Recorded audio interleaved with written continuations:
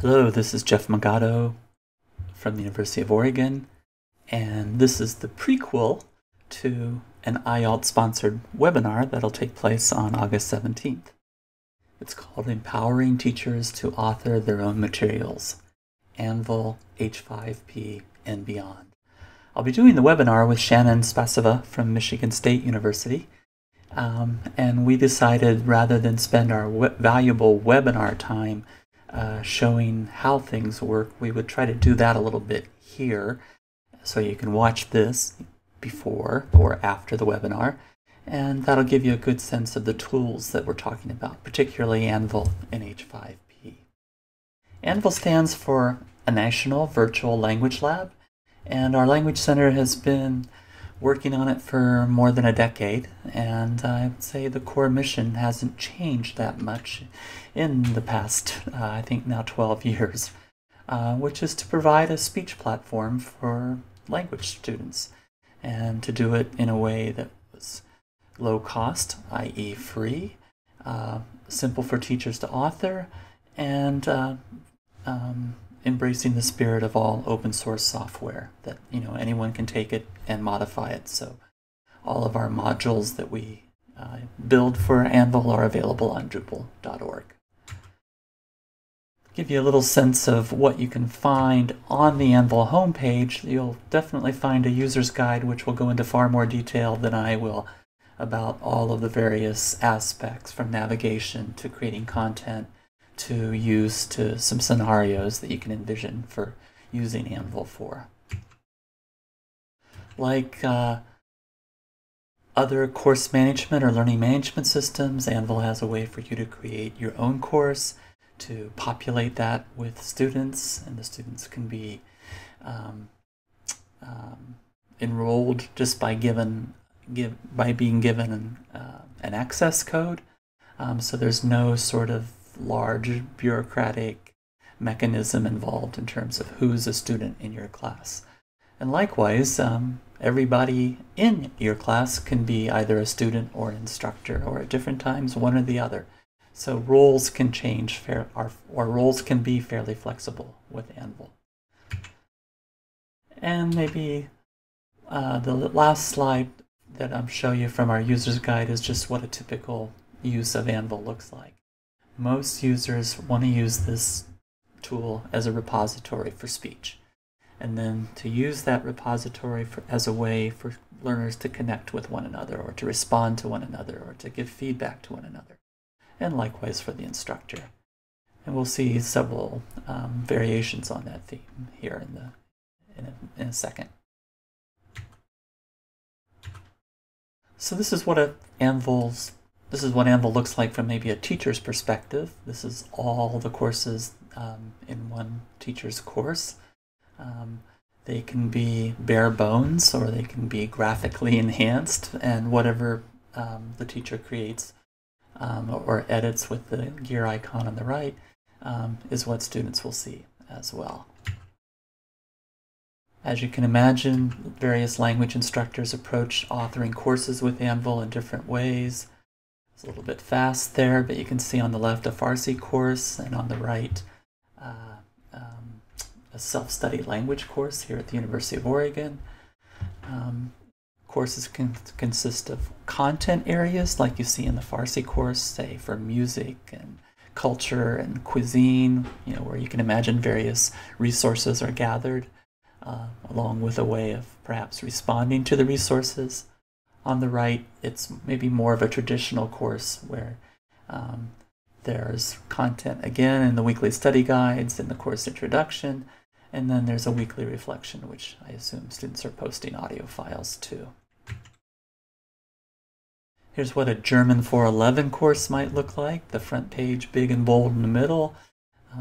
Graphics are easy to place in ANVILL and move around. And on the left, you can see the core of the course, which is basically a weekly audio portfolio. Students, again, you can see on the right the way our media recorder works. Students post an audio file, and either teacher, well, in this case, only the teacher can give feedback on this. This is a portfolio, so other students don't see what their fellow students post, just the teacher. As I said, we've always done, ANVILL's always been this container for speech, but shortly after we built it, people started saying, well, I want tasks to be richer, I want tasks to be well-informed, and so ANVILL very much has other kinds of content in it. So whether you're trying to do a more sort of traditional set of instructions or task for students, you can see that the ANVILL lesson tool provides you with multiple ways of putting both print and graphical information in front of students. On the left, you can see the way the menu works, so that everything is pretty easily searched in terms of what's going on week 1, week 2, week 3, and so on. And again, as I mentioned, anything that can be embedded in any sort of web environment can certainly be done so in ANVILL. And so here you just see sort of a basic flipped learning kind of a task where students are in a group and they have 1 of 3 videos to watch before, and so on. I guess I should also point out here that we have fairly flexible layouts, and we'll get into that in a little bit more, but notice that the previous slide had more of a full 100% width. Here you've got 3/4 and 1/4, and you can very flexibly move content around in ANVILL, much more like a page layout program than, say, a traditional course authoring tool.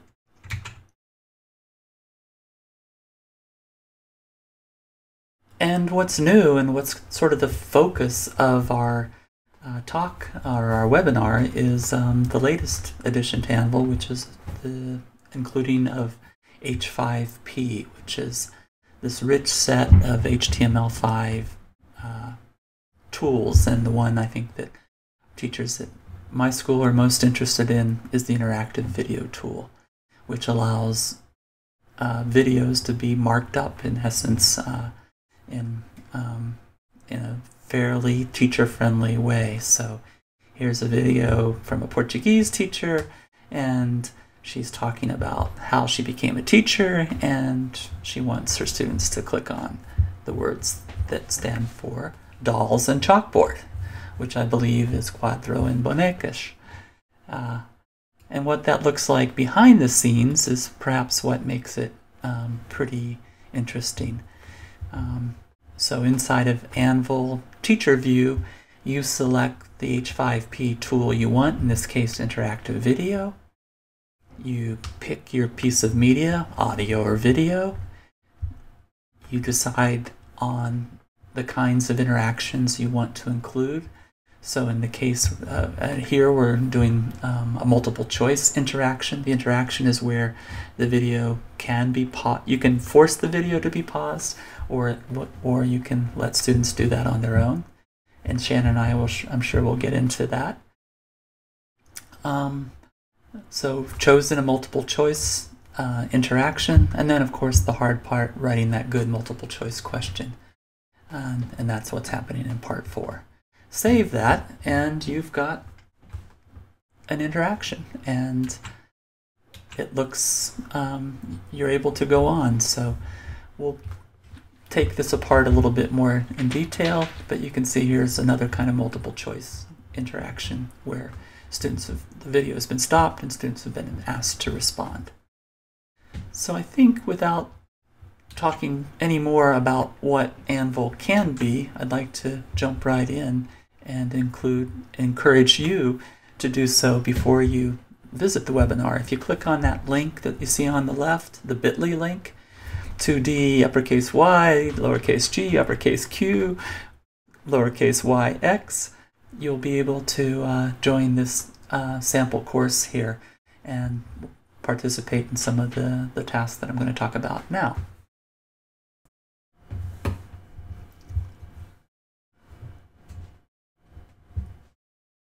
So I'm going to switch back to my desktop computer and go through these key functions one by one. So I can see from the number 4 that I have 4 different voice boards. It's easy to create a voice board, as all I have to do is click on Voiceboard and then move that new Voiceboard into this folder here. You can create as many Voiceboards in a course as you like. Typical practices include, one a week. Again, these kinds of Voiceboards work best when you're trying to get students to contribute to something or build on some knowledge about something. So here's just a simple example from a conference a few months ago where all of the participants were Chinese speaking. So I asked them a question: you've now been in Eugene for a couple of weeks. How has your visit gone? And gave them a chance to respond. You can see that person number 3 responded in text and person number 5 responded in video. And some wrote in English and some spoke in Chinese. Just give you a quick example, scrub through a little bit here just to show you how responsive ANVILL can be. 没有。咱们国内什么其他的大学有觉得你就是做的比较接近于美国这边的，你参观过的？我出去的机会不多，因为一线教师课程比较少，So you can see that for conversation, video makes a big difference. The audio is not great here, but it's 2 people in a crowded room talking into a laptop. You can definitely get better results with the use of headsets, especially when people are working on their own, like for pronunciation practice. Another, kind of Voiceboard is where you give them a prompt, perhaps, and this is a very simple and common task. Here's 2 photos. See if you can find the difference between the one on the left and the one on the right. And again, with the same participants, let's see what they have to say. 现在我能发现有6处。哪6处？你看啊，报纸看有一个下角，就是上下角有一个有方块。If you're wondering why they're not looking at each other, they're looking at a screen where they're also actually seeing those photos at the top. You can see from the length of time they talk for a couple of minutes, and to resolve or find 7 differences in a photo in a couple of minutes is pretty fast. It usually takes me longer than that for that task. So in this Voiceboard, everybody who wants to participate, their posts are public and are seen by all. The teacher can at any point either go in and edit them or give a comment or delete, and so can other participants. You can see that participant 2, participant 6, and participant 4 all commented on participant 5. They thought they did a good job. So, it's no small task to get, full screen video working. We think we've done a pretty good job making that happen. But the payback or the cost involved is that there is some rendering time once the recording's made. So for about a 2-minute video like this, it's not available to the students for approximately 4 or 5 minutes. It's usually about double whatever the length of the recording is. But once there, the streaming is pretty darn good, and we think that it's can make it large. A small price to pay to have high quality and full screen video. So those are just 2 examples of Voiceboards. I'm going to go back out to the main and show you briefly a portfolio. Again, the only difference between the 2 is that in the portfolio, only the unique individual's post is apparent. Again, you can have whatever kind of stimulus you want. This is the teacher placing this here. She does that by the edit button. She has a nice large video. We've got a special tool for adding media. It's kind of nice. If you have a web link, you just put the web link in if it's embeddable. If it's something you're uploading yourself, our tool handles that pretty well. If you want to record it on the fly, you can do that. And if you want to use something that you have in your library, they're all there too. So if I'm looking for a video, I can see that I have these available. And I have quite a few available, so I might want to hopefully remember it by name. But try to make it as easy as possible, not just to get existing web content into video, but content that you yourself have access to that's peculiar to your students' work and course. The reflection process is, as I said, pretty straightforward. Again, the video playback is this kind coming from Vimeo, so it's not our servers. But if I wanted to participate, I can add a comment. I can enable my audio. That's our audio recorder. And as I begin to record now, it's doing its thing. If I hit stop,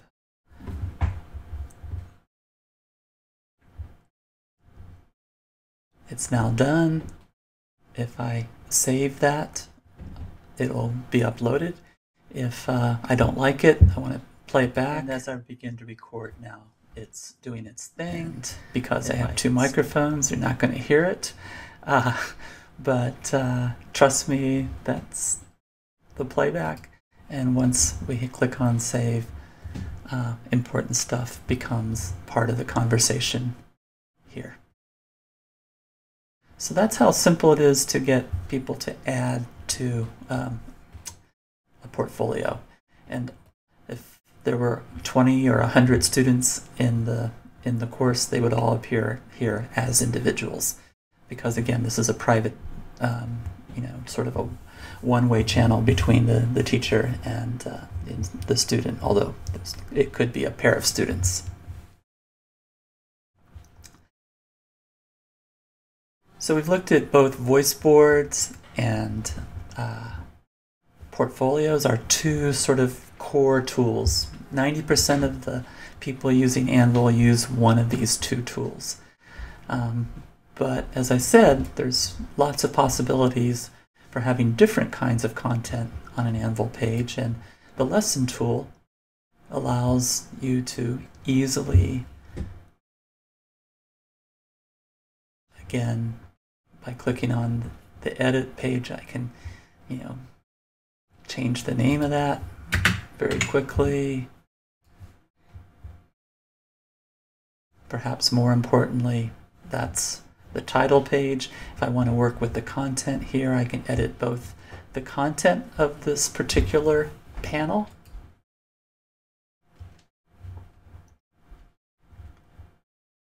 Like if I decide I really don't like that, I can get rid of it. And the panels rearrange themselves. Earlier I mentioned that we can have different layouts as well. That's controlled with the Edit Layout button. So we have both a one column, two column, three column possibility. They're all three responsive, so that means when you're looking at them on a mobile device, they conform down to sort of a single column in an elegant way. But more importantly, it means that you can move content around as you deem fit. So what's the most important thing? That's probably what you want it to be at the top. If you decide that it's not the handout that you see here, or if you decide that maybe the instructions should be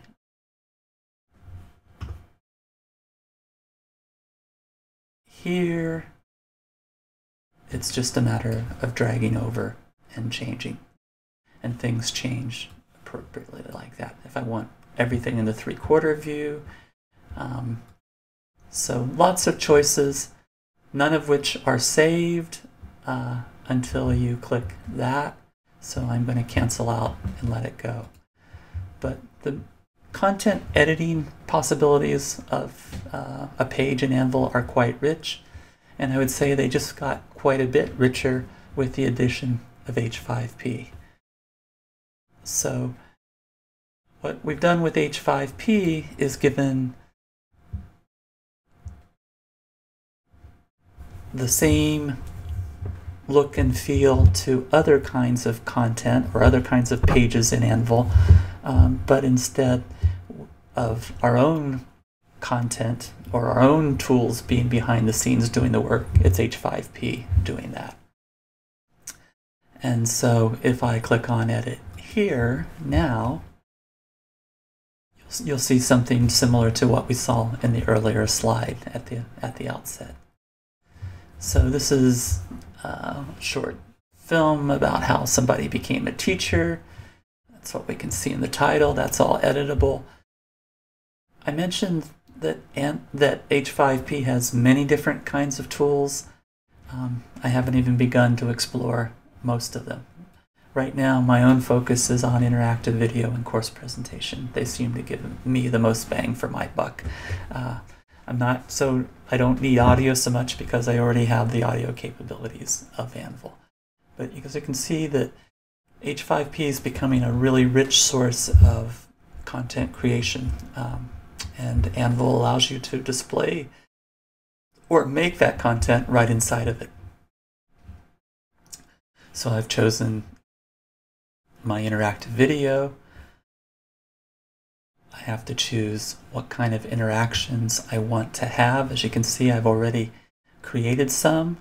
This here just does a little pop-up. Então, acho que desde criança eu gostava de ensinar. I want to edit that. All I was doing there was giving the students sort of a heads up on what was happening. You know, pay attention. Here's what you're going to see. You have Shannon's going to go into more of the formatting possibilities with H5P.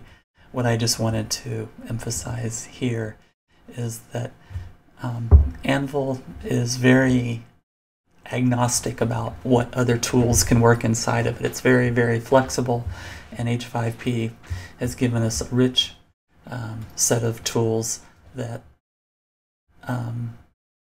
have a lot to offer for oral language teaching. And I can't wait to show you more of that and talk about it on August 17th.